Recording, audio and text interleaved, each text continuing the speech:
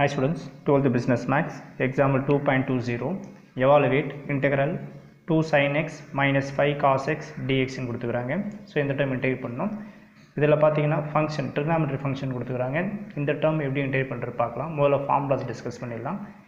இதில் பார்த்தீங்கன்னா integral sin x dx, integration of sin x into dx இப்படி மாதிரி இருந்ததுன்னா இதோட ஃபார்முலா பார்த்தீங்கன்னா minus cos xன்னு வரும், minus cos x plus c. Integration of sin x into dx formula is minus cos x plus c, and integration of cos x dx இதோட formula பார்த்தீங்கன்னா that is sin x ன்னு வரும், sin x plus c.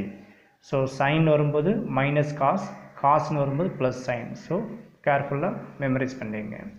So இதில் given கொஷினில் ஃபார்முலாவுக்கு எது match ஆகும்.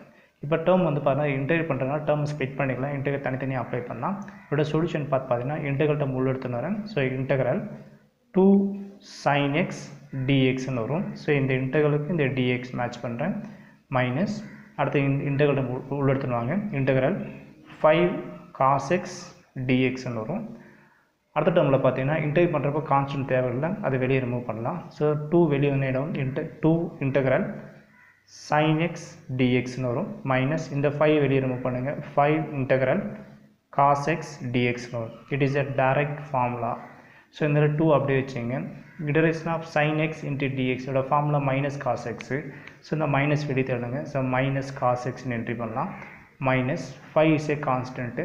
Integral of cos x into dx the formula is sin x. So இதோட formula என்ன கிடைக்கும், sin x ன்னு வரும். ஸோ ரெண்டுத்தையும் சேர்த்து ஒரு கான்ஸ்டன்ட் ப்ளஸ் c. ஸோ இதுதான் இந்த சம்மோட ஆன்சர்.